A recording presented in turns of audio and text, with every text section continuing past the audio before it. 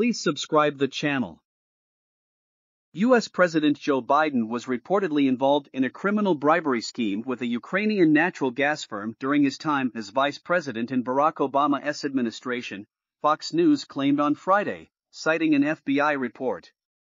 Fox claims its sources briefed the outlet on the contents of an FBI document which alleges that the then VP was paid off by Burisma Holdings, where his son Hunter Biden was a board member, in an attempt to influence U.S. policy decisions.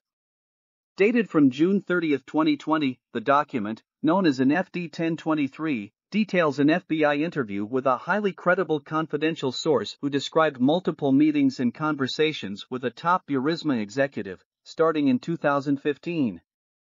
According to the FBI document, the unnamed Burisma executive was seeking advice on how to gain better access to U.S. oil rights and partnerships, and sought the help of the confidential source on the best way to go forward.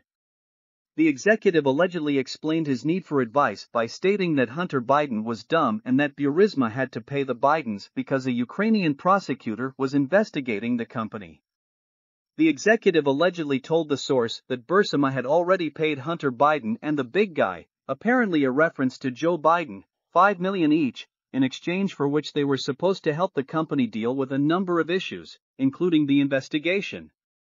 He reportedly explained that the payment to the Bidens was not done directly, but through many different bank accounts, so that investigators would not be able to unravel this for at least 10 years.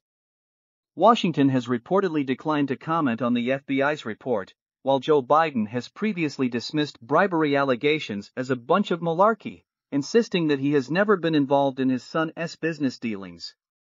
However, during a speech at a 2018 Council on Foreign Relations event, Joe Biden did admit that he had been responsible for the firing of Ukraine's top prosecutor Viktor Shokin, who was investigating Burisma. Biden claimed that he did so by threatening to withhold $1 billion of critical U.S. aid to Ukraine unless the prosecutor was replaced. Shokin was removed from his position on April 3 by then-President Pyotr Poroshenko.